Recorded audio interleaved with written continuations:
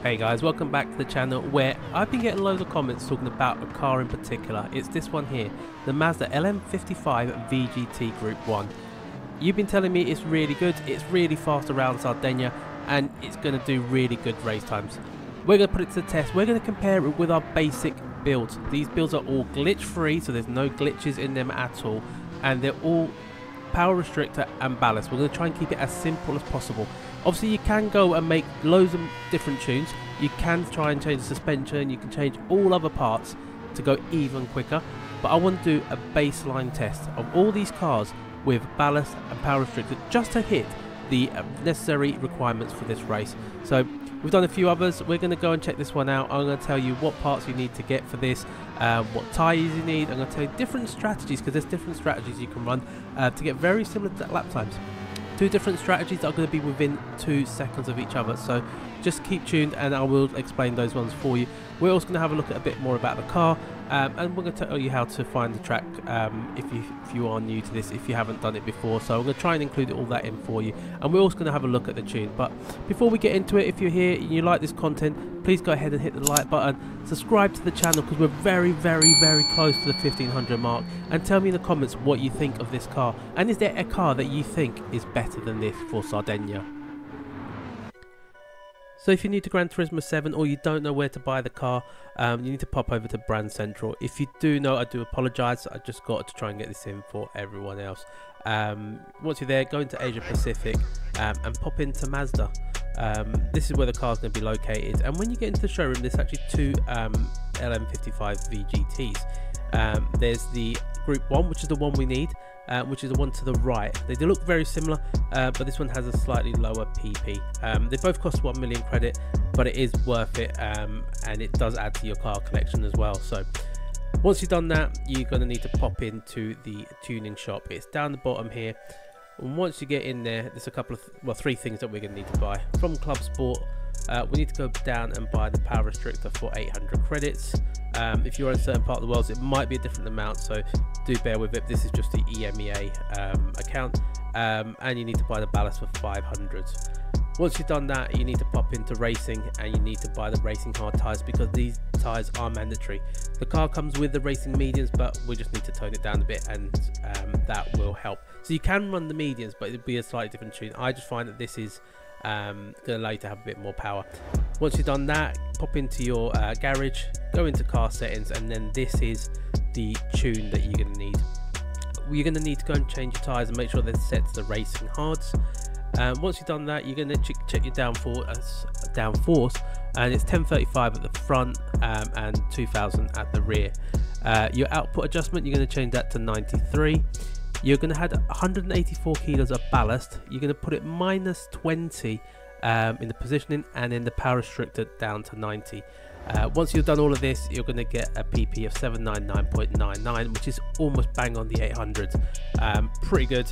And if you don't know where this race is by now, or you're new to the game, you need to pop into World Circuits, go into Europe, and it's Sardinia Road Track.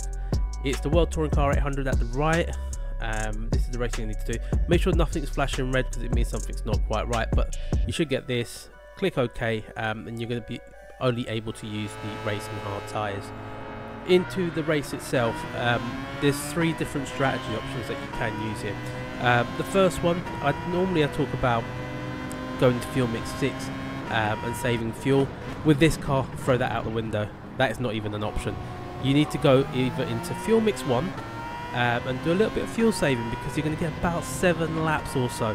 So you need to do some fuel saving. Or you're going to use option 2, which is fuel mix 2. Depends on what you want to do. I preferred the fuel mix 2, and the reason being is I didn't have to lift and coast as much. It also means if you save a little bit of fuel, because you're not using as much, when you get to your pit stop, you're also not going to be stationary for as long. So it's a little bit of a win-win, but whatever you prefer.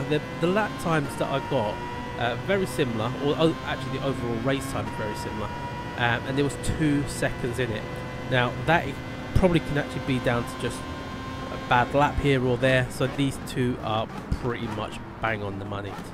You will find here that the AIs, because we've actually gone for a lot more downforce, they do keep up with you on the straight. So where you're going to make up your lap time in this car is actually in the corner. So if you look around here, getting these corners pretty well, you're going to get so much more traction going out of them. On the straight lines, it's a slightly different story, but you will find that here the AIs do fight a bit.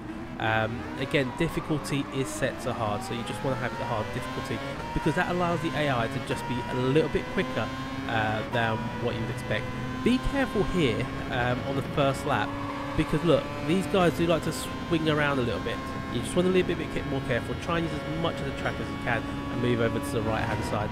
As you can see, going into towards the end of lap 4, we are starting to catch the leader, and it's because we have set the difficulty to hard. Now, if we'd set this to easy, we would have been past them a long time ago, but we would have lost lap time. That's the key thing here.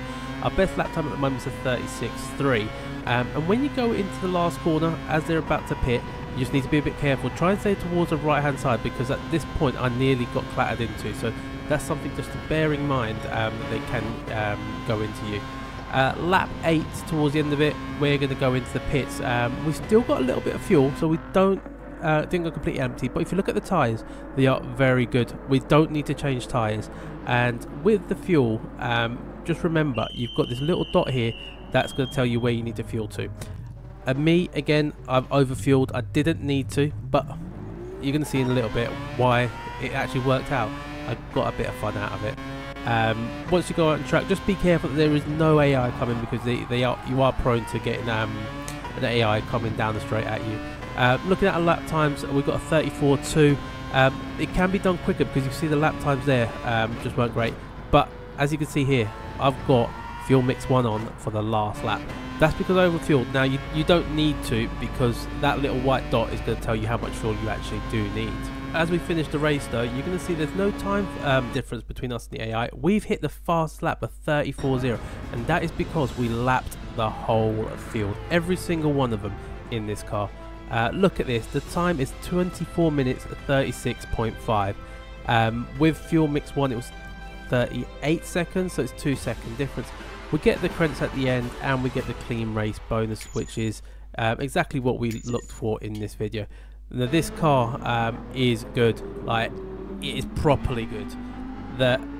It drives really well, and it grips. This car through the corners when you're in clean air is absolutely fantastic. But keep an eye to the channel, do hit the like button and subscribe, because what I will be doing in the next few weeks is I'm going to try and compile a list of all the lap times done in the cars that I'm doing videos for, and we're going to have like a time chart of which car is quickest.